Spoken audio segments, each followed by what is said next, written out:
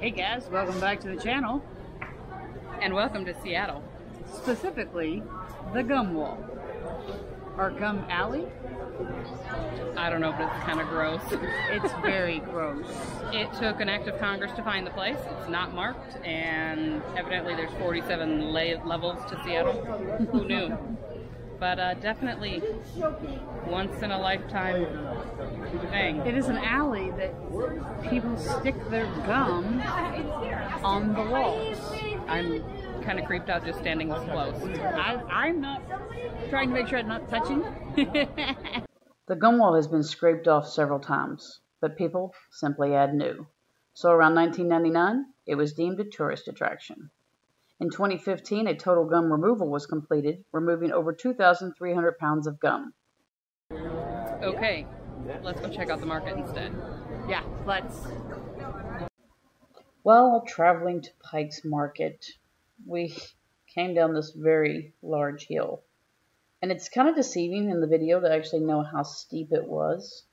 But this hill was no joke. I'm glad we was walking down it and not up it. But right across it is the most beautiful water shot. Until you get closer. You can see it's overcast and cloudy, which was fine with us. It was raining just a little bit. But as you get closer to it and you look down, the view disintegrates quite quickly.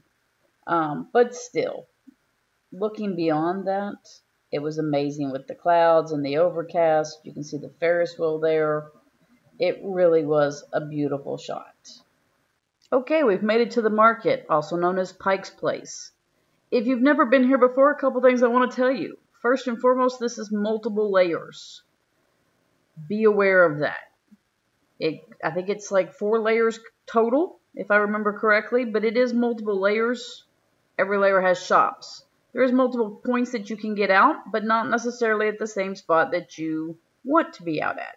So just be aware of that. There's a lot of handmade crafts in this market that's really awesome to see. And there's also, of course, any of the store-bought trinkets you can get. Really an awesome little place, but it is a maze of shops. But a lot of fun.